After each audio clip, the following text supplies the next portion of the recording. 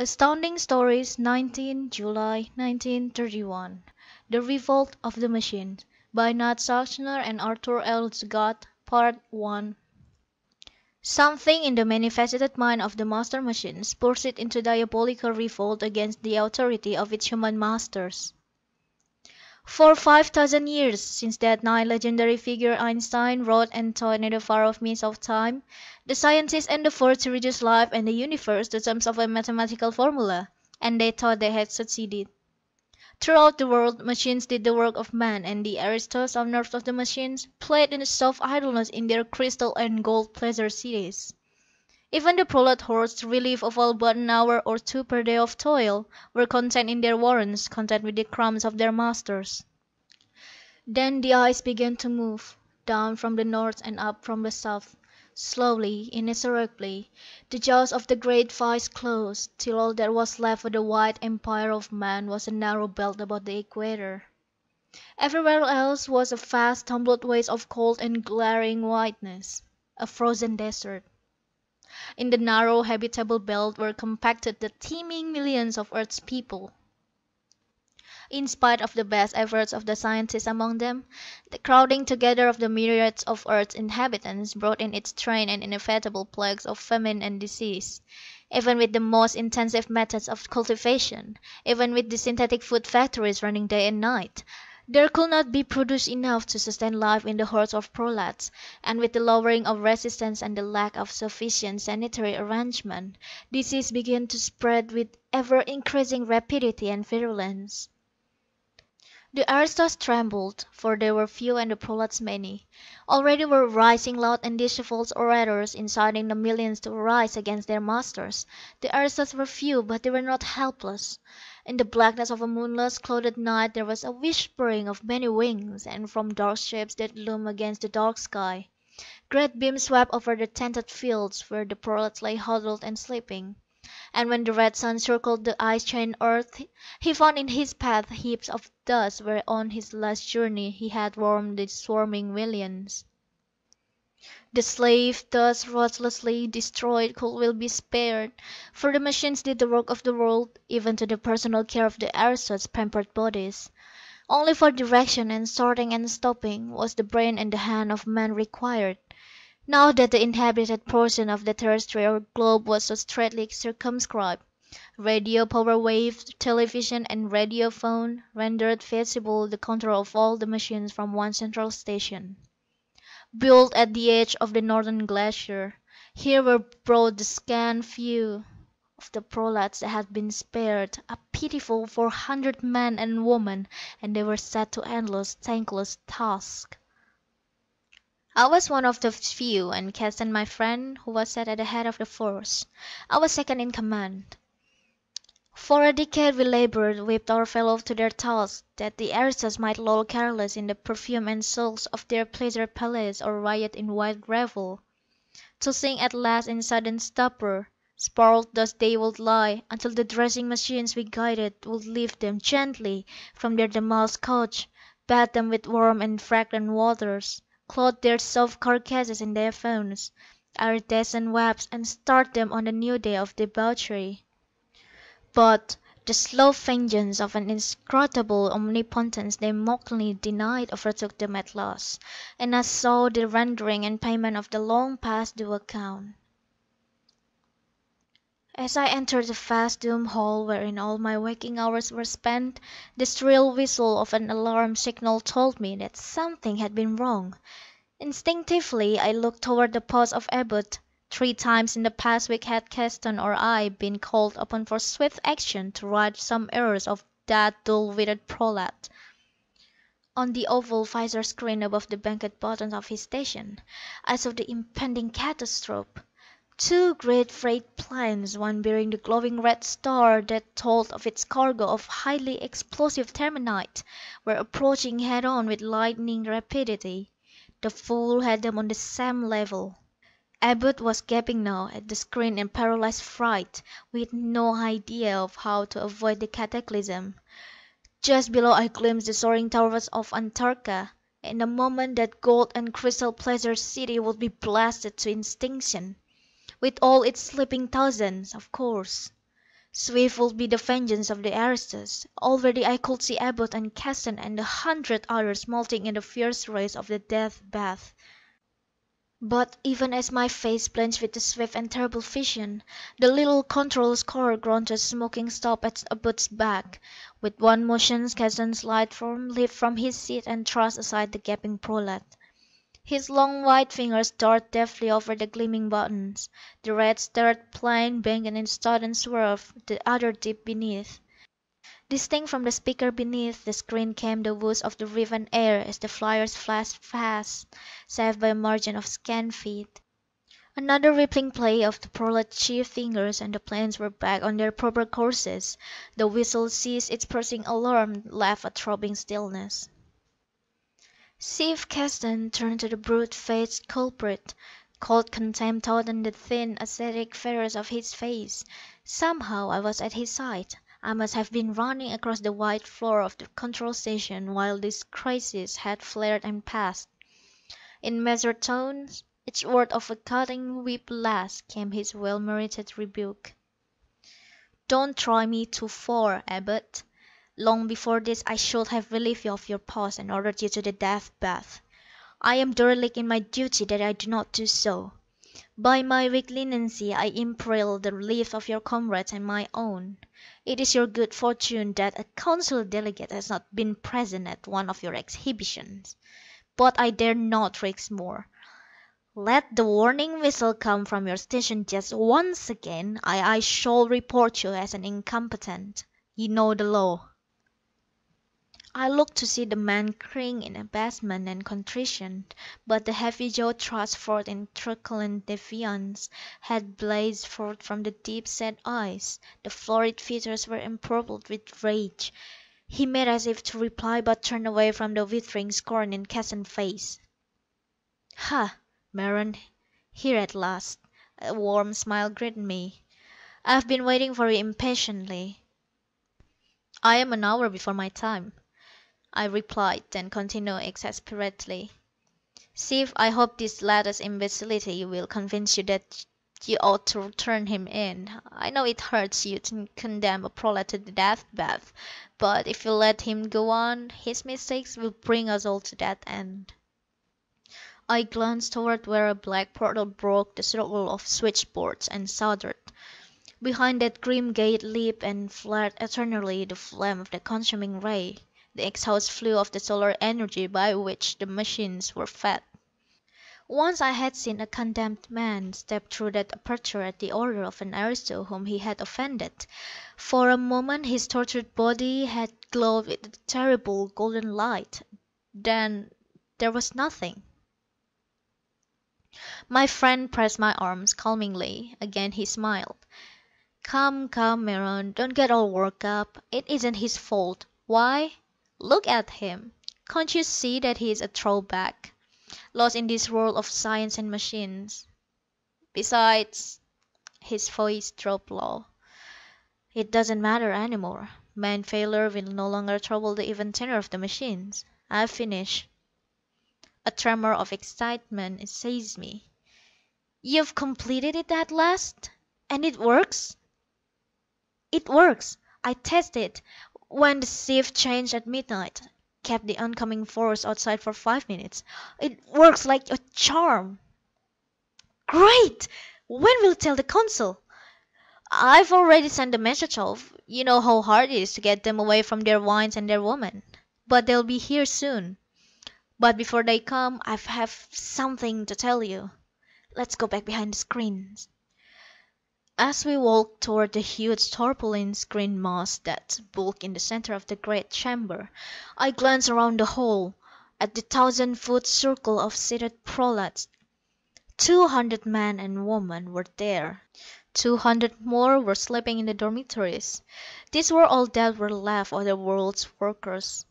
Before each operative rose the serried hundreds of pure buttons, dimly clicking in and out under the busy finger. Above each an oval visor screen with its fleeting image brought across space the area the switches controlled. Every one of the 10 score was watching his screen with taut attention, and listening to the voices of the machines there depicted, the metallic voices from the radio speakers broadcasting their needs.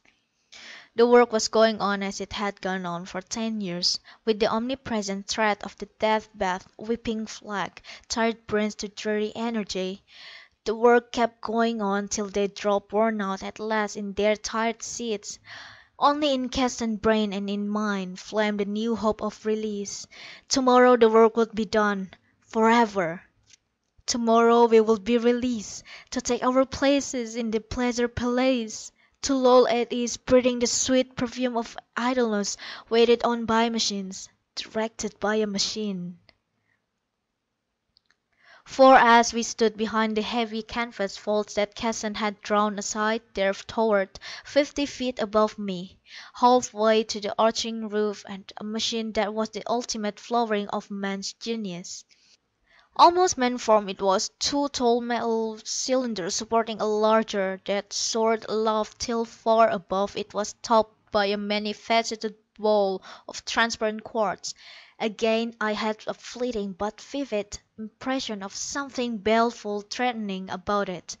Small wonder though, for the largest cylinder, the trunk of the man-machine Keston had created, was covered thick with dangling arms, and the light of the xenon tube that flooded the screened space was reflected from the great glass head till it seemed that the thing was alive, that it was watching me till some unguarded moment would give it its chance. A long moment we stood, going again over each detail of the thing, grown so familiar through long handling as it was slowly assembled.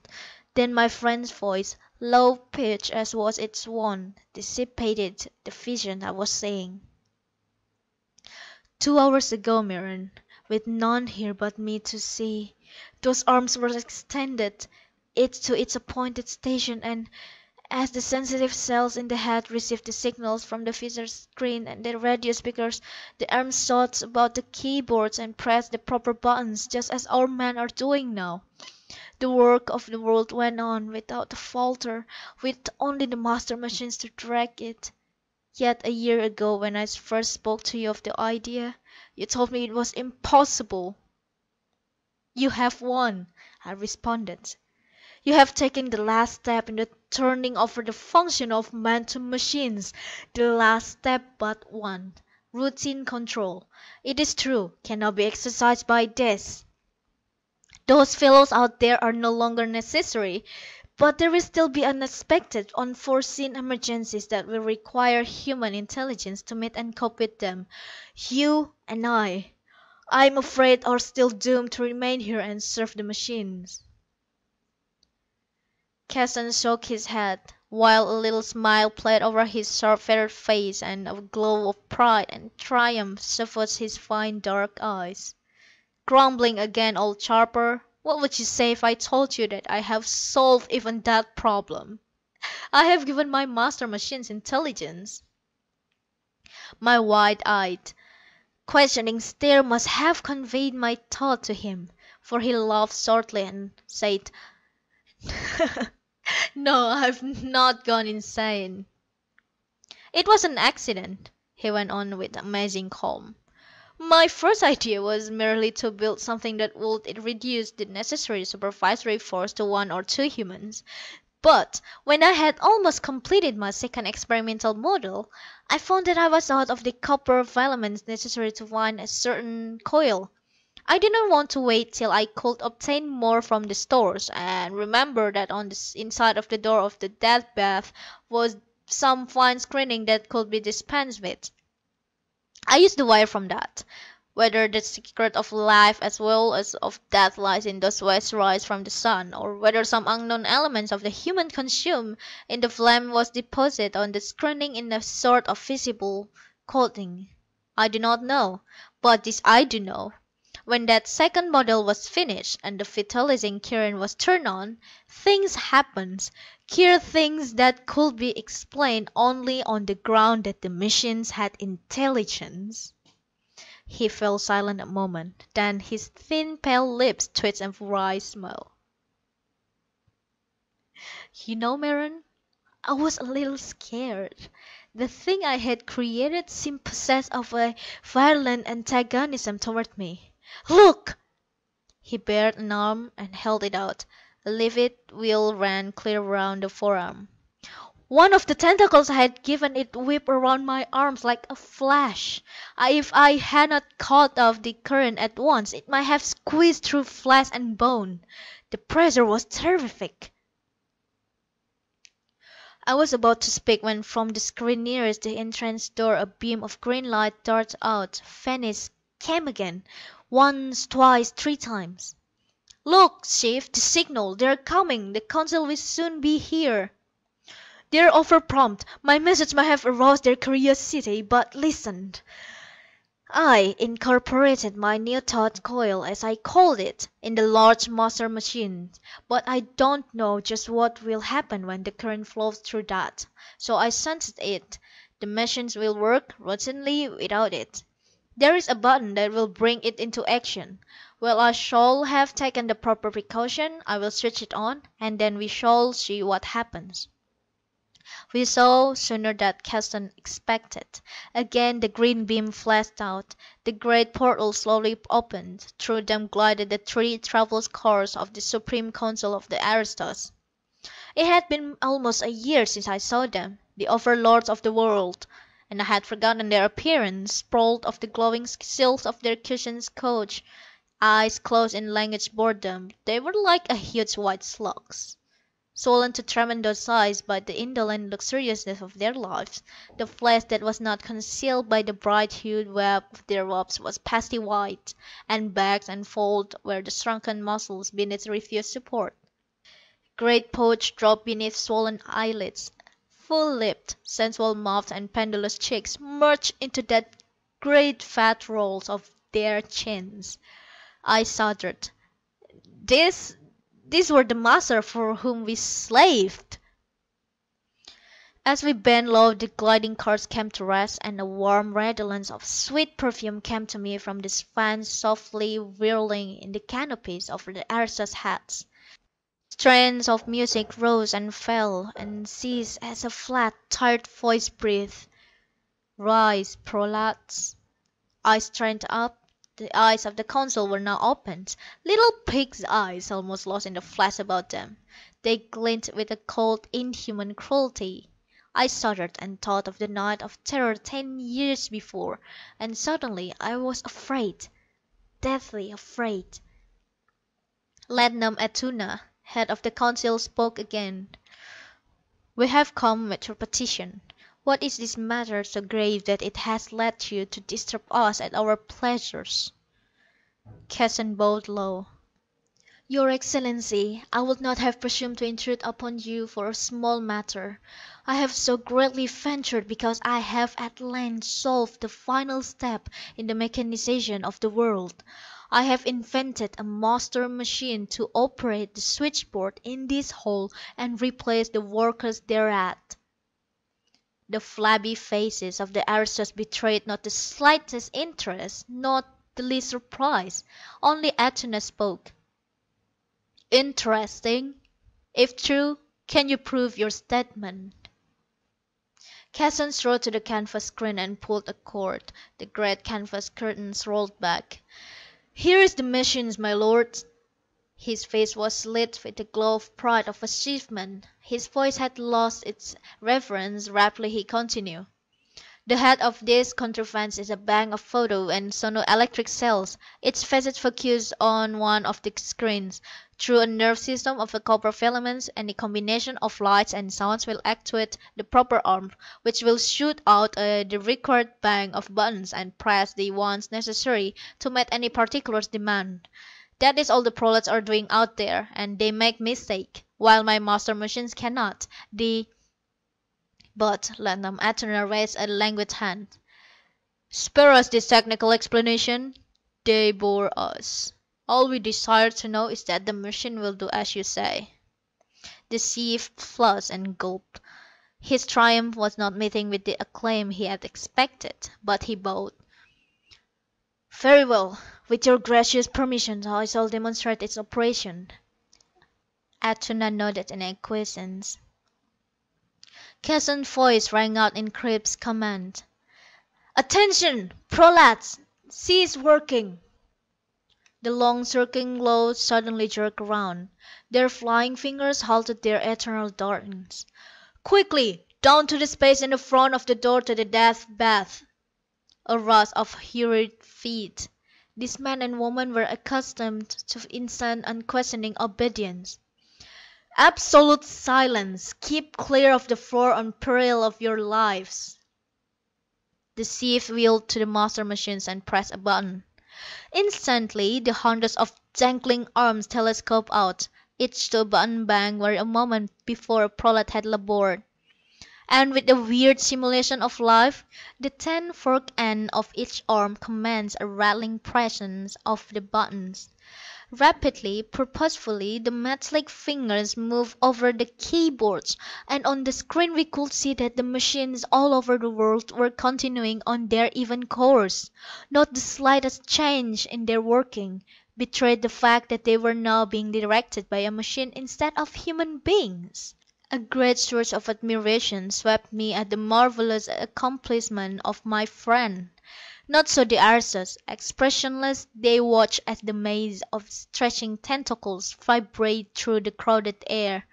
Yet not quite expressionless. I thought I could sense in the covert glance they cast at one another a crafty weighing of the implication of these machines. A question asked and answered, a decision made. Then their spokesman turned languidly to the waiting, triumphant figure of Keston. "Evidently your claims are proven. This means that the force of Prolat's operative are no longer necessary."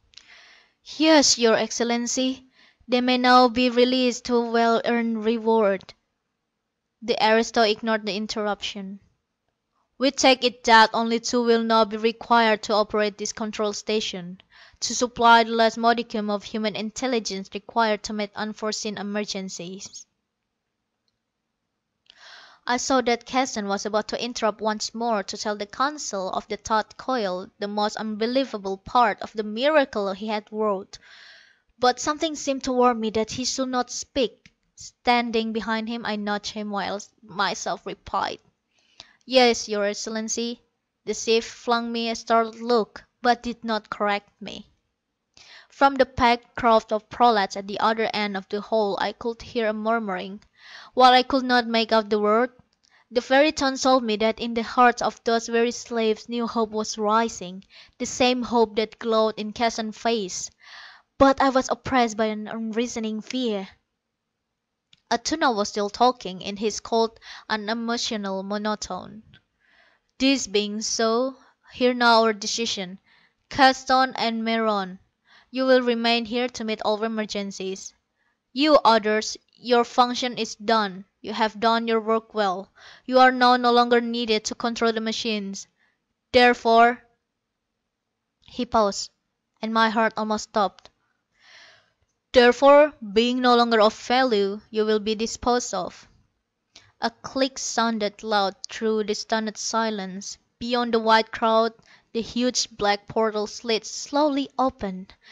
A shimmering radiance of glowing vapors blazed from the space beyond. "Prolats, file singly into the death bath." Atuna raised his voice only slightly with the command. I glanced at Keston. He was livid with fury. Incredible as it may seem, so ingrained with the habit of obedience to the aristos in the prolats that not even a murmur to protest came from the condemned beings. The nearest man to the flaming death stepped out into the void. His doomed body flared, then vanished. The next moved to his turn. But suddenly a great shout rang out. "Stop!" It was Keston's voice, but so changed, so packed with fury and outrage that I scarcely recognized it. His spare, tall form was drawn tensely straight as he shook a clenched fist at the council. He was quivering with anger, and his eyes blazed. "Aristos, you do wrong. These men have served you faithfully and well. I demand for them the reward they have earned, rest and leisure, and the pleasure that for 10 years they have seen you enjoy while they work here for you. They have worked for you, I say, and now that I have released them, you will destroy them. Aristos, I demand justice. For the first time I saw expression on the flaccid faces of this council, surprise and astonishment that a prolat should dare dispute a aristo command, then a sneer twisted Athena's countenance. What is this? Who are you to demand anything from us? We spared these prolats because we need them. We need them no longer, hence they must die. What madness has seized you? Reward? Justice? For prolats? As well say we should reward the stone walls of our houses. Dispense justice to the machines. Proceed, prolats! Keston made as if to spring for the aristo's throat. I put out a hand to stop him. An invisible shield of death rays rimmed the platform the council used. It was suicide! But suddenly he turned and sprang to the master machines. He grasped a switch lever and threw it down. A long tentacle left its keys and swished menacingly through the air. "Maron! Prolats! Under the keyboards!" came Keston's shout. I dived to obey. Steel fingers clutched my jerkin and tore it loose as I landed with a thud against the wall. Keston thumped alongside of me. He was breathing heavily and his face was deadly pale. "Look!" he gasped. Astounding Stories, 19 July 1931. The Revolt of the Machine, Part 2. Out on the floor was a shambles. I saw one snake-like arm whip around the stout form of the tuna, then tighten. A shriek of agony rang through the hall. Another tentacle curled about the couch of the second aristo, pinning the occupant to it. Then couch and all were swung 100 feet in the air to be crashed down with terrific force on the stone floor. Two arms seized the third at the same time. Too sluggish to get out of the way in time. Damn them! I heard Keston mutter. True, but not all the prolats had moved fast enough at the warning shout, cowering under the saving keyboards, shrinking from the metallic arms not quite long enough to reach them. I could count only a score.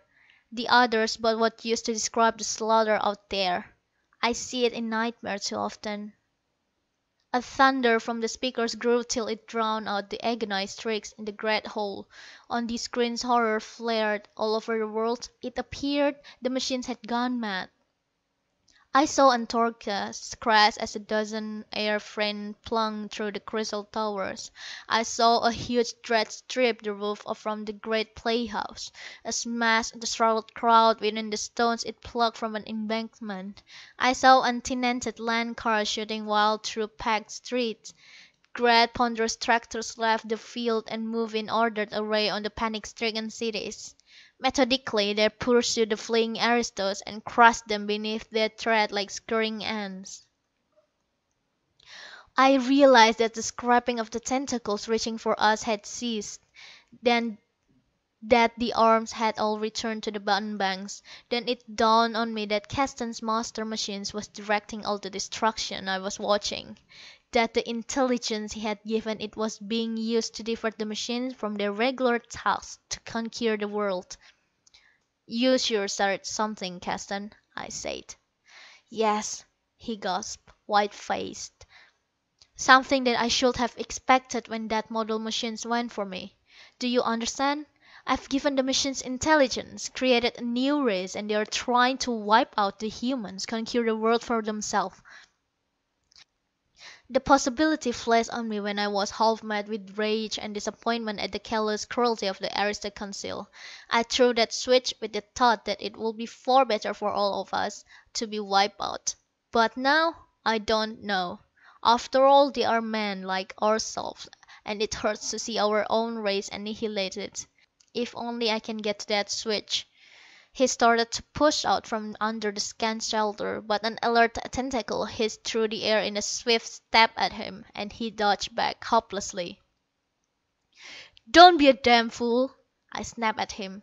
Forget that mushy sentimentality. Even if you save the aristos, we are due for extinction just the same. Better that the whole human race be wiped out together. Then a thought struck me. Maybe we have a chance to get out of this ourselves. Impossible! Where could we hide from the machines? He waved a hand at the screen. Look! The glacier, man! The glacier! He started.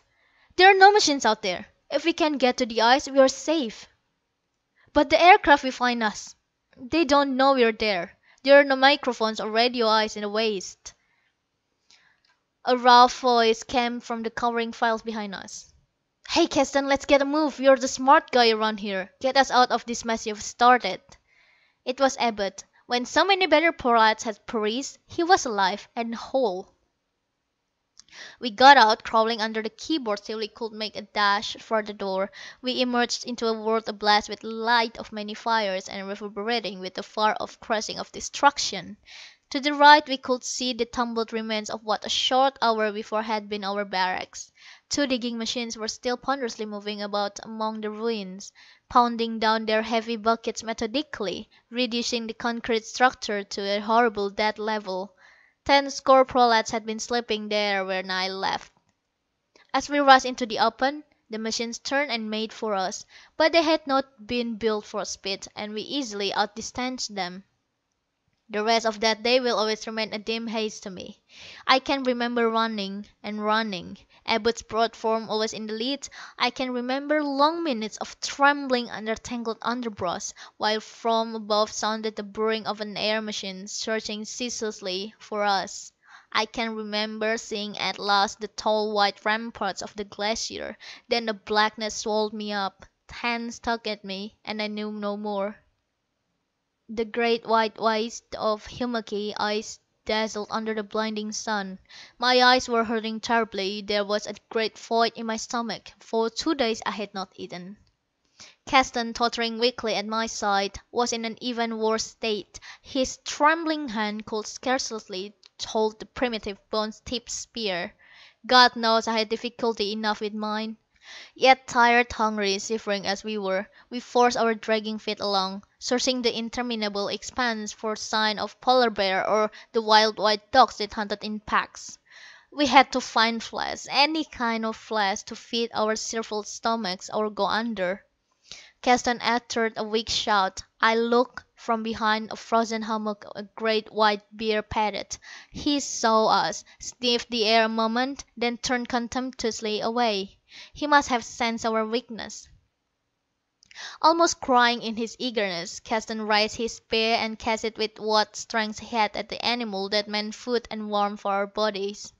The weapon described a slow arc and caught the shaggy bear flush in the shoulder. But there had been no force behind the throw. The sharpened bone tip stuck in the flesh, quivered a bit, and dropped harmlessly to the ice. Aroused, the creature whirled about. We caught a glimpse of small, vindictive eyes. Then with a roar it made for us. "Look out!" I cried. Keston started to run, but I knew he couldn't match the wounded animal in speed. I threw my futile spear, but the bear shook it off as though it were a pin-prick, and would not be diverted from his prey. I ran after, shouting for help. Then Keston stumbled and went down in a sprawl on the rough grey ice. The bear was almost on him, and there was nothing I could do. Then the figure of a man darted from behind a sheltering mound. It was Abbott, swathed in warm white furs, brawny of body, strong, well-fed, heavy-jowled. He swung easily a long spear, far heavier than ours, and pointed with keen barbs. He stopped short at the sight of us, and his brutal features contorted in merriment. The desperate plight of my friend seemed to afford him infinite amusement, nor did he make any move to help. I shouted to him, "Quick! Kill it before it's too late!" "So it is Abbott you turn now?" He sneered heavily. "Abbott, whom you thought deserving of the death bath not so long ago? No, my fine friends, let me see you help yourself. You two who thought you were kingpins down in the valley, men, weaklings, that's all you are." I ran blindly over the uneven ice, unarmed, some crazy notion in my mind of tackling the brute with bare fists to drag him off my friend. Abbott shouted with laughter, leaning on his spear. For some strange animal reason, the mocking laughter enraged the bear. He had almost reached the motionless figure of Keston when he swerved suddenly and made for Abbott. The ghastly merriment froze on the heavy-jowled man. Like lightning he lifted his heavy lance and drove it with a powerful arm squarely into the breast of the advancing brute. It sunk a full foot into the blubbery face, and while the stricken bear clawed finally at the wound and sought to push himself along toward the man, Abbott held the spear firmly as in a vice, so that the animal literally impaled itself. With a gush of blood, it sank motionlessly to the ground. Abbott plucked the spear away with a dexterous twist. Keston was feebly groping to his feet. I was torn between joy at his deliverance and rage at the inhuman callousness of Abbott. The latter grinned at us hatefully. "You see what poor weakling creatures you are," he jeered. "Good for nothing but to push a lot of senseless buttons. Down there you were the bosses, the one to look upon me as a dirt. Here, on the ice, where it takes guts to get along, I am the boss. I let you live on my scraps and leavings, simply because it tickled me to see you cring and beg. But I am growing weary of that sport. Henceforth you keep away from my camp. Don't let me catch you prowling around. Do you hear? Let's see how long you last on the ice. And this animal is mine." He prodded the carcass. "I kill it. I'll make the prolat skin and cut it up for me." How they cring and obey me, Abbott the dull one. On this he strode away, still laughing thunderously. I looked to Keston in blank dismay. What was to be our fate now, but death by cold and slow starvation? 3 months had passed since we had escaped to the ice from the dreadful machines, a score of us. For a while it seemed that we had fled in vain. We were not fit to cope with the raw essentials of life. It was uncounted centuries since men fought nature barehanded, so we huddled together for warmth, and starved. Even Keston's keen brain was helpless in this waste of ice, without tools, without machines. Then it was that Abbott arose to take command. He, dull-brayed that he was amid the complexities of our civilization, fairly reveled in this primitive combat with hunger and cold. He was an anachronism in our midst, and a throwback to our early forebears. It did not take him long to fashion cunning nooses and traps to catch the few beasts that roamed the ice. Once he pounced upon a wolf-like creature, and strangled it with bare hands. He fashioned with apt fingers spears and barbs of bone, curved knives from shin bones, and skinned the heavy fur pelts and made them into garments. No wonder the prolats in their helplessness looked at him as their leader. Keston and I were thrust aside, but Abbott did not forget. His slow-witted mind harbored deadly rancor for former days, when we were in command. He remembered our contempt for his slow, dull process, for the many errors he was guilty of. By a queer quirk, the very fact that Keston had saved him from the death on several occasions but fed the flames of his hatred. Perhaps that was an ancient human trait too. So he set himself to twit and humiliate us. His jibes were heavy-handed and gross. He refused to let us eat at the communal mess, but forced us to wait until all were through, when he tossed us a few scraps as though we were dogs. Many times I started up in hot rage, ready to match with my softened muscles against his brawn, but always Keston caught me in time and whispered patience. Some plan was taking shape in his mind, I could see, so I stopped short and was content to bide my time. Now we were through, discarded as a last brutal gesture. What was there to be done now? In utter silence I looked at Keston. To my great surprise he did not seem downcast. Quite the contrary. His eyes were sparkling, once more alive with the red fire. The weariness was gone from him. There was energy, decision stamped on his finely cut features. "Now it's our time to act," he said. "I've been hesitating too long." "What are you talking about?" "Abbott forced my hand," Keston explained. "You didn't think we were going to live here in the fashion of the rest of our lives?" I'd rather die now than have such a future staring me in the face. No, we're going down into folly to fight the machines. I stared at him aghast. Man, you're crazy. They crush us in a minute. Maybe, he said unconcernedly. But we have no time to lose. Abbott will be back with the prolats and we'll have to clear out before then. Quick! Cut off a few chunks of meat. We'll need them. But Abbott will kill us when he finds out what had been done. And we'll starve if we don't. Which was an unanswerable argument. So with our bone knives we hacked off gobs of the still warm flesh covered with great layers of fat. Looking up from my task, I saw black figures coming down towards us from the direction of the camp. They quickened into a run even as I noticed them, Abbott and the prolats. Quick, Keston, I cried. They're coming. Keston glanced around and started to run. I followed as fast as I could. They'll catch us, I panted. Where can we hide? Down the valley. But the machines will get us then. Save your breath and follow me. I know a place. We were racing along as fast as our weakened legs could carry us, toward the edge of glacier. I looked back to see Abbott, his brute face distorted with rage, gaining rapidly on us. The other prolats were being outdistanced. Abbott shouted threateningly for us to stop, but that only made us redouble our efforts. I knew he would kill us if he caught up with us. He had his spear and we were without ours. The steep terminus of the great northern glacier hove into view. Far below was the broad, fertile, habitable belt, stretching as far as the eye could see. A lump rose in my throat as I ran. It was our Earth, our heritage down there, and here we are, fleeing for our lives, disposed by bits of metals and quartz, machines that we had fashioned.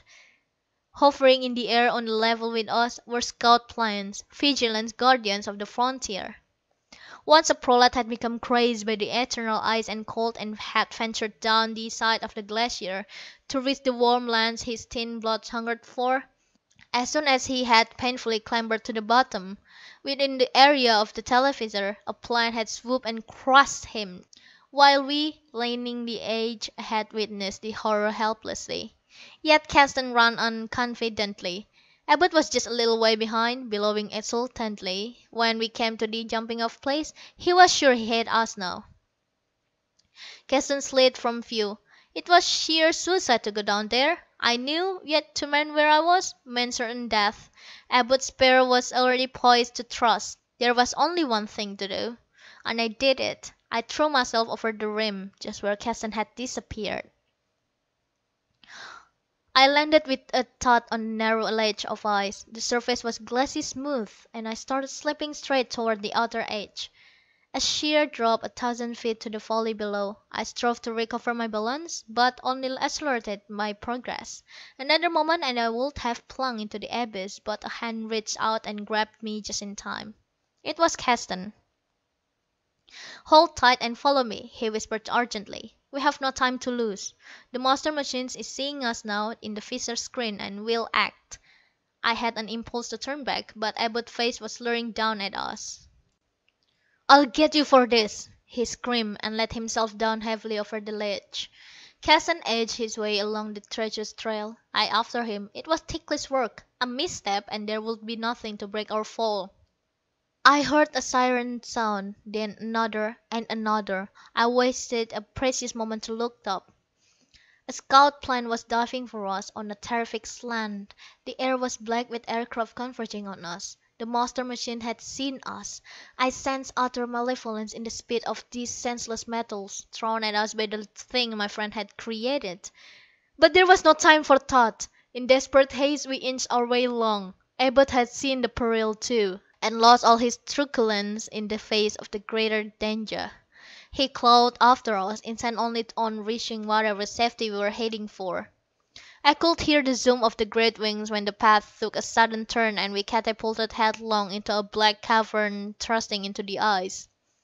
We were not an instant too soon, for a giant shape swooped by our covert with a terrifying swoosh inches away from Abbott's leg as he dived after us, and it was followed by a grinding crash. The machine had been directed too close to the ice and had smashed into bits. We crouched there in a moment, panting, struggling to regain our wine. Keston had regained the air of quiet power he had once possessed. Quietly, he spoke to our enemy. "Listen to me, Abbot. Up there on the ice, you played the bully, relying on your brute strength. Here, however, we are up against the machines, and your intelligence is of too low an order to compete with them. You need my brains now. If you expect to escape from them and live, you'll have to do exactly as I say. I am boss. Do you understand?" I expected a roar of rage at Keston's calm assertion, and quietly got in back of Abbott ready to jump him if he made a threatening move. But the big brute was a creature of abject terror, staring out with fear-haunted eyes. Quite humbly he replied, "You are right. You are the only one who can beat the machines. I will follow you in everything." "Very well, then. This cave leads through a series of tunnels down through the ice to the bottom of the valley. I explored it nights when you were sleeping." I looked at him in amazement. I had not known anything about his midnight wanderings. He saw my glance. "I'm sorry, Maron, but I thought it wiser to say nothing of my plans, even to you, until they had matured. Let us go." Outside, hundreds of craft were hurtling across the opening. Escape that way was clearly impossible. "No doubt the master machine is hurrying over high explosive to blast us out," Keston said indifferently. "But we won't be here."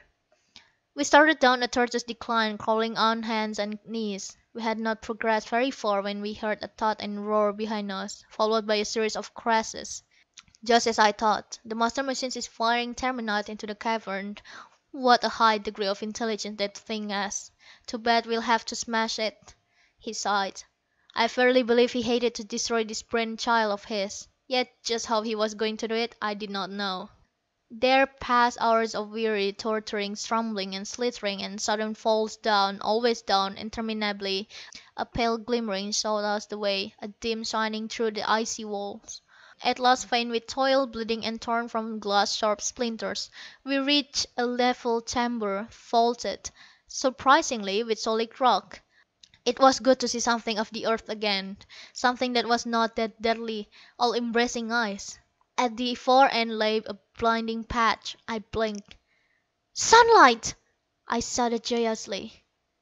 "Yes," Keston answered quietly. "That opening leads directly into the valley on our land." Abbott roused himself from the unreasoning dread he had been in. It was the first time he had spoken. "Let us get out of here. I feel as though I am in a tomb." "Are you mad?" Keston said sharply. "The visor will pick you up once. You wouldn't last very long." Abbott stopped suddenly. There was a plaintive, helpless note to him. "But we can't stay here forever. We starve or die of cold. Isn't there some way to get back to the top of the glacier?" "No, only the way we came, and that's been blocked with terminite." "Then what are we going to do? You've led us into slow death, you with your boasted brains." "That remains to be seen," was the calm retort. "In the meantime, we're hungry. Let us eat." And the amazing man drew out of his torn flapping furs the gobs of meat he had cut from the dead bear. I had quite forgotten them. With a glad cry, I too reached into my garments and brought out my supply. Abbott's eye glinted evilly. His hand stole stealthily to the bone knife in its skin sheath. His spear had been dropped long before. "None of that," Keston said sharply. "We will all share equally, even though you have no food. But if you try to hog it all, or use force, you will die as well as we. There's only enough for a meal or two, and then what will you do?"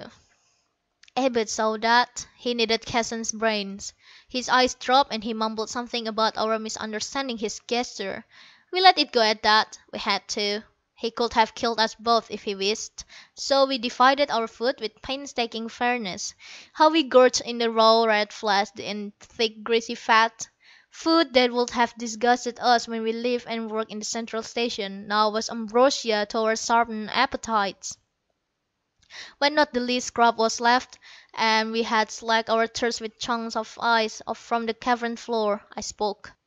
"What is that plan you spoke of, Keston, for reconquering the earth from the machines?" Abbott looked up abruptly at my question, and it seems to me that a crafty smile glinted in the small pig eyes. Keston hesitated a moment before he spoke. I confess my plans have been mortally impeded by this sudden predicament we find ourselves in. Thanks to our good friends here. He ironically indicated Abbott. The big prolat merely grunted.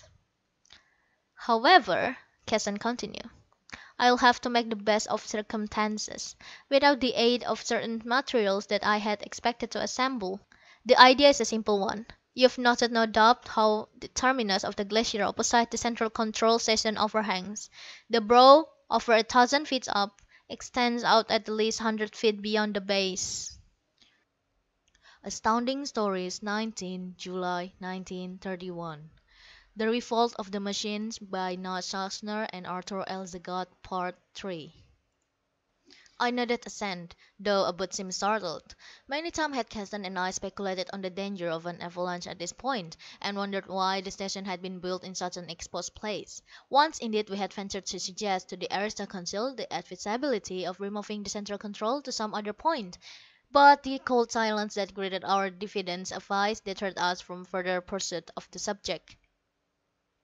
Now you know as well as I, Keston resumed, that a glacier is merely a huge river of ice, and though solid partakes of some of qualities of freely flowing waters. As a matter of fact, glaciers do flow, because the tremendous pressure at the bottom lowers the melting point of ice to such a degree that the ice actually liquefies and flows along. I followed him eagerly in these elementary statements, trying to glimpse what he was driving at, but Abbott's broad features were fixed in a blank stare. This glacier does move. We've measured it, a matter of an inch or two a day. If, however, Keston's voice took on a deeper note, we can manage to hasten that process, the glacier will overwhelm the countryside. He paused, and that gave me a chance to interpose some objection. But hold a moment. In the first place, it is an absolute impossibility with the means at our command, or even with every appliance, to melt the face of the whole northern glacier. In the second place, even if we could, the whole world would be overwhelmed, and then where would we be? Keston looked at me a trifle scornfully. Who said we were going to melt the entire glacier? Remember, I spoke only of the place of the overhang. Set that in motion, and we don't have to worry about the problem any further. Why not? I inquired incredulously. Suppose you do wipe out all the machines in this particular vicinity, won't there be tremendous numbers left all through the equatorial belt? Of course, he explained patiently. And what if they are? What are all these machines but inanimate mechanism, things of metal and rubber and quartz? What makes them the monster they have become? I smote my forehead in anger. What a fool! Now I see it. It's the master machines you are after. Exactly, he smilingly agreed. Overwhelm, destroy this devilish creature of mine with its unhuman intelligence, and the machines are what they were before, merely obedient slaves. I pondered that at moment. And how, may I ask, are you going to force this old glacier to move? His face clouded. That's the trouble.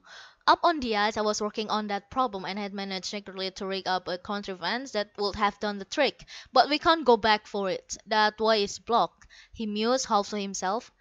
If only we could lay our hands on a solar disintegrating machine, that difficulty would be solved. At the name, Abbott's face had been a study in blank incomprehension. Lit up. Solar disintegrating machine? He inquired. Why, there's one station not more than a few hundred yards away from here. This area, 2RX, was my sector, you know. Of course, shouted Keston. I'd quite forgotten. The very thing. You're not half bad, Abbott. If you'd only stop trying to rely on brute strength instead of brains, he concluded. Abbott said nothing, but I noticed a quick flash of hatred that passed in an instant, leaving a blank countenance. I thought to myself, you'll bear watching, my fine fellow. I don't trust you at all. Keston was speaking. We'll have to wait until nightfall. The master machines won't expect us down at the base, so I'm positive the search ray won't be focused along the ground. We'll sneak to the machines, smash its visor and radio unit so it won't give the alarm, and hold it back. Then I'll show you what next to be done. Night came at last, leaden-footed, though we were burning with impatience. Very softly we crawled out of the cave, three shadows. Unfortunately, there was no moon. The great glacier loomed ominously above us, dimly white. High overhead hovered the green signal lights of the machine's planes, their search ray focused in blinding glares on the rim of the upper ice. It did not take us long to find the dark bulk of the disintegrator. It was a squat cylinder, for all the world like a huge boiler. At one end, there upended a periscope arrangement which broadened out to a funnel. In the funnel was a very powerful lens, cut to special measurements. The light of the sun, or any light for that matter, was concentrated through the lens onto a series of photoelectric cells, composed of an alloy of selenium and the far more delicate element, selenium. A high tension current was there created, of such powerful intensity that it disintegrated the atoms of every element except osmium and indium into their constituent electrons. Consequently, the interior as well as the long slit nozzle orifice at the other end were made of these resistant metals. Through a special process, the tremendously powerful current was forced through the wide-angled nozzle in the spreading thin plate ray that sheared through earth and rock and metals as if they were butter. Such was the machines we were after. It was but the work of a few seconds to smash the delicate television and sonar boxes placed on the top of every machine. Now we were sure no warning could be given the master machine as it sat in its metallic cunning at the control board, ceaselessly receiving its messages from the area apparatus focused above it. Quietly, very quietly, we trundled the precious instrument along on its wheel base. The green lights dotted the sky above. The search rays were firmly set on the rim. At last, without any untoward alarm, we reached the welcome shelter of the base. But not as I had expected, back to our tunnel. On the contrary, Keston, who had directed the party, had led us almost a quarter-mile away. I looked up again and understood. The great overhang of the glacier was directly above us. Without a word, with hardly a sound, we trundled the disintegrator into a natural niche we found in the icy surface. It was almost completely hidden, only the funnel with its lens protruded into the open. The nozzle orifice was pointing directly at the interior of the ice pack. "Now everything is set properly," Keston remarked with satisfaction as he straightened up from adjusting the various controls of the machine. "When the first ray of the morning sun strikes the lens, the disintegrator will start working. It will shear through a layer of ice over a radius of at least a mile. That huge crevasse, coupled with the terrific heat and the pressure from the mountain of ice above, will start the whole glacier moving, or I'll be very much mistaken. Come, let us get back to our shelter before the alarm is given." As he started to move, a dark bulk loomed ominously in front of us. Abbott, his voice was harsh, forbidding. "Do you mean to say nothing further is to be done here? That the disintegrator will work without any attention?" "This is just what I said," Keston replied, somewhat surprised. "Step aside, Abbott, and let us go. It is dangerous to remain here." But Abbott made no move to comply. Instead, he thrust back his great shaggy head and gave vent to a resounding laugh. "My fine friends, so you were the brainy one, eh? And Abbott, the obedient Dulwich again. How nicely you've been fooled! I waited until you accommodatingly evolved the plan to reconquer the world, and put it into the effect. Now that you've done so, I've no further need for you."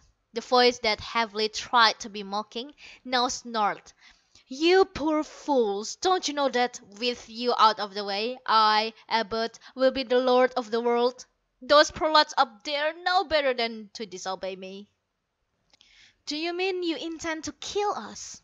Keston asked incredulously. So you've actually grasped the idea, was the sarcastic retort. Meanwhile, I was gradually edging to the side, my hand reaching for the bone knife in my bosom. Abbott saw my movement. "No, you don't!" he roared and sprang for me, his long gleaming knife uplifted. I tugged desperately at my weapon, but it was entangled in the braid furs. In a moment he was on top of me. Involuntarily I raised my arm to ward off the threatened blow, raging my despair in my heart. The point fell, but Keston struck at the savage arm with all his might, deflecting the blade just in time. It seared my shoulder like a red-hot iron, and in the next instant all three of us were rolling, kicking, snarling trio of animals. We fought desperately in the dark. There were no rules of the game. Biting, gouging, kicking, everything went. Keston and I, weakened as we were from long starvation and the biting cold, were no match for our powerful, huge-muscled opponent, well clad and well nourished as he was. Though we fought with the strength of despair, a violent blow from his huge fist knocked Keston out of the fight. Hairy fingers grasped my throat. "I'll break your neck for you," he snarled, and his hands tightened. I struggled weakly, but I was helpless. I could just see his hateful face grinning at my contortions. I was passing out, slowly, horribly. Keston was still motionless. Colored lights danced before my eyes, little spots that flared and died out in crashing blackness. Then the whole world leaped into flaming white, so that my eyeballs hurt. In the dim recesses of my pain-swept mind, I thought that strangulation must end like this. The brightness held dazzlingly. But suddenly a fierce pain swept into my consciousness. The pain of gasping breath, forcing air through tortured gullet into suffocating lungs. I struggled up into the fierce illumination. From a sitting position I saw Abbott, now clearly visible as in midday, craning his head way back. I looked too, and in spite of my stabbing gasp for air, jumped to my feet. The search rays from the scout planes were focused directly on us. I knew what that meant. The sight of us was even the being cast upon the two or X visor screens in the central control station. The devilish master machine was even manipulating the proper buttons. We had not a second to lose. My strangled throat hurt horribly, but I managed a hoarse yell. "Run!" And I tottered to where Keston yet lay, bathed in the deadly illumination, unmoving. There was a snarl of animal fear from Abbott, and he started to run, wildly, with never a backward glance at us. Even in my own fear, expecting each instant the crash of terminite about me, I managed to hurl a last word at the fleeing figure. "Coward!" That relieved my feelings considerably. I tottered over and tugged at Keston. He was limp. I looked up. Hundreds of planes were converging overhead. The night was a criss-cross of stabbing search rays. I lifted my friend and slung him across my shoulder. Every exertion, every move was accompanied by excruciating agony, but I persevered. Abbott was already halfway to the tunnel, running like mad. Then what I had dreaded happened. There came a swoosh through the night, a dull thud, a blinding flash and a roar that paled the search ray into insignificance. The first terminite bomb had been dropped. For a moment the landscape was filled with flying rocks and huge chunks of ice. When the great clouds of violently upthrown earth had settled, there was no sign of Abbott. He had been directly in the path of the explosion. Staggering under my load, I headed as close to the ice pack as I could. There was no safety out in the open. I groaned heavily past the disintegrator, whose very existence I had forgotten in the crash of events. A sizzling hum, a thin eddy of steam, halted me in my tracks. I stared. The machine was working. Even as I watched, a great wedge was momentarily being driven further and further into the ice. A great fan-shaped wedge. Clouds of steam billowed up, growing thicker and heavier. A rushing stream of unleashed water was lapping at my feet. I was bewildered, frankly so. What had started the disintegration in the dead of night? Of course! I shouted exultantly to the limp body on my shoulder. For a search ray was fixed steadily on the funnel. There it was. From that blinding light the machine was getting the energy it needed. If only the visor did not disclose that little bit of metal to the unwinking master machine. I looked again and took heart. It was almost undistinguishable against the dazzling blur of lights in the fierce white light. If those rays held, the salvation of the world was assured. There was only way to do it. I shrunk at my own thoughts. Yet there was no alternative. It must be done. I was hidden from the rays under a projection of ice. Terminite bombs were dropping methodically over a rapidly devastated sector with methodical regularity. Sooner or later, the master machine would feel that we were exterminated, and the search rays switch off. That would mean that the disintegrator would cease working, and the whole plan fall through. In the morning light, the sector signaling apparatus, at the first sign of renewed activity, would give warning, and the unhuman thing of metal at the controls would discover and wreck our last hope. No, I must walk boldly into the bombed area and discover myself as alive in the visor of the planes and make them continue to bomb and throw their search ray on the scarred plane. That meant the disintegrator would receive the vital light. But how about Keston? I couldn't leave him there on the ground motionless while I deserted him. Nor could I take him with me. I was prepared to take my chance with almost certain death, but I could not trifle with his life so. I was in an agony of indecision. Just then the form of my aching shoulder stirred, sighed, struggled a bit, and suddenly slid down to a standing position. Keston swayed unsteadily a moment, straightened, looked about him in amazement. "What's happening here?" he demanded. "Why, you old war horse," I shouted in my relief. "I thought you were out of the picture completely." "Not me," he answered indignantly. "I'm all right, but you haven't answered my question." A terminite bomb exploded not so far away from where we stood. I ducked involuntarily, Keston doing likewise. "There's the answer," I grinned, "and a rather neat one too, but I'll explain." In a few words I sketched what had happened, and showed him the disintegrator spreading its deadly wave of destruction. By now there was a torrent enveloping us up to our knees. We would have to move soon or be drowned in the slowly rushing water. Then, hesitatingly, I told him of my scheme to keep the search ray in action. His lean face sobered, but he nodded his head bravely. "Of course. That is the only way to keep them at it. You and I will start at once, in separate directions, so that if they get one, the other will continue to draw the search ray down on the plane, and into the disintegrator." "Not you, Keston," I dissented in alarm. "Your life is too valuable. Your brain and skill will be needed to remodel the world, and make it habitable for the few prolat that are left, after the machines are wiped out." "You're just as valuable a man as I am," he lied affectionately. "No, my mind is made up. We chance this together." And to all my pleadings he was obdurate, insisting that we each take an equal risk. I gave in at last with a little choke in my throat.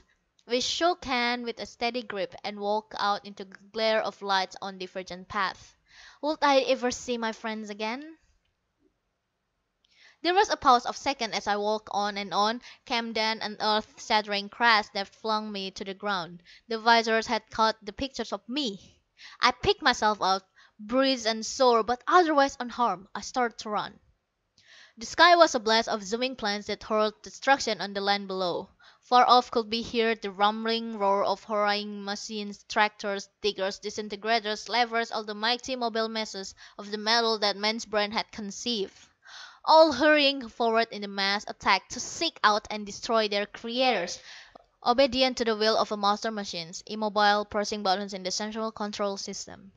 The night resolved itself into a weird phantasmagoric nightmare for me, a gigantic game of hide and seek, in which I was it, gasping, choking, flung to earth and stunned by ear-shattering explosion, staggering up somehow, ducking to avoid being crushed beneath the ponderous threat of metal monster that clung uncannily for me.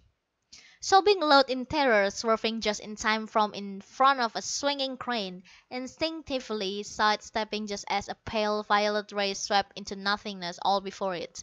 I must have been delirious, for I retain only the vaguest memory of the horror.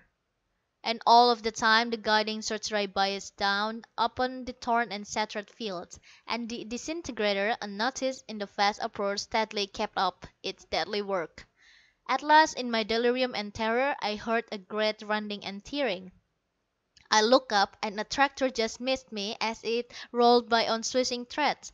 But that one glance was enough. The ice cap was moving, flowing forward, 1,000-foot wall of ice.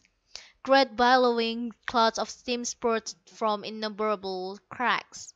The deed had been done. The world was safe for mankind. Summoning the last ounce of strength, I set off on a steady run for a cellar of the rock cave, to be out of the way when the final smash-up came. I was not pursued. The ponderous machines, thousands of them, were hastily forming into solid ranks directly in front of the tottering glacier wall. The master machines had seen its impending fate in its visor, and was organizing a defense. Even in my elation, I could not but feel unwilling admiration for this monstrous thing of metal and quartz, imbued with an intelligence that could think more coolly and quickly than most humans. Yet I did not stop running until I reached the cave. My heart gave a great bound. For there, peering anxiously with worn face into the growing dawn, stood the figure of Keston, my friend whom I had never expected to see alive again. "Maren!" he shouted. "Is it you or your ghost?" "That very question I was about to ask you," I parried. "But look, old friend, see what your genius has accomplished and is now destroying." The mountain of ice was flowing forward, gathering speed on the sway. At an invisible signal, the massed machines, thousand on thousand of them, started into action. Like shocked troops in a last desperate assault, they ground forward, a serried line that exactly paralleled the threatened break, and 100 deep. This old earth of us had never witnessed so awe-inspiring a sight. They smashed into that moving wall of ice with the force of uncounted millions of tons. We could hear the groaning and straining of furiously turning machinery as they heaved. Keston and I looked at each other in amazement. The master machine was trying to hold back the mighty glacier by the sheer power of its cohorts.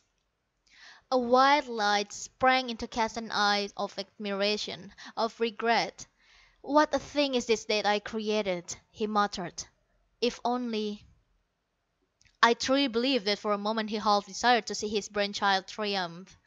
The air was hideous with 1,000 noises. The glacier wall was cracking and splitting with the noise of thunderclaps. The machines were whirring and banging and crashing. It was a gallant effort. But the towering ice wall was not to be denied. Forward, ever forward, it moved, pushing inexorably the struggling machine before it, piling them up high upon one another, grinding into powder to the front ranks. And to cap it all, the huge overhang, 1,000 feet high, was swaying crazily and describing ever greater arcs. "Look!" I screamed and flung up my arm. Great freight planes were flying wing to wing, head on for the tottering crack, deliberately smashing into the topmost point. "Trying to knock it back into equilibrium," said Keston, eyes ablaze, dancing about insanely. But the last suicidal push did not avail. With screams as of 1,000 devils, and a deafening rending roars, the whole side of the glacier seemed to lean over and fall in a great earth-shattering crescendo of noise. While we watched, fascinated, rooted to the ground, that 1,000 feet of glittering wall described a tremendous arc, swinging with increasing momentum down, down, down to the earth it had so long been separated from. The clamoring machines were buried under, lost in a swirl of ice and snow. Only the central station remained, a few moments defiant under the swift onrush of its unfleeing foe. With a crash that could have been heard around the world, the uppermost crack struck the station. The giant glacier wall was down. The earth, the sky, the universe was filled with ice, broken, shattered, torn, splintered, vaporized. The ground beneath our feet heaved and tumbled in violent quake. We were thrown heavily, and I knew no more. I weltered out of consciousness. Keston was caving my hand and rubbing my forehead with ice. He smiled wanly to find me still alive. Weak and battered, I struggled to my feet. Before me was a wilderness of ice, a new mountain range of gigantic tumbled blocks of dazzling purity. Of the embattled machines, of the central control station, there was not a sign. They were buried forever under hundreds of feet of frozen water. I turned to Keston and shook his hand. "You've won! You've saved the world! Now let's get the prolats and start to rebuild!" There was no trace of exultation in Keston's voice. Instead, he unaccountably sighed as we trod up a narrow winding path to the top. "Yes," he said half to himself, "I've done it, but—" "But what?" I asked curiously. "That beautiful, wonderful machines I created!" he burst forth in sudden passion. "To think that it should lie down there destroyed, a twisted mass of scrap metals and broken glass.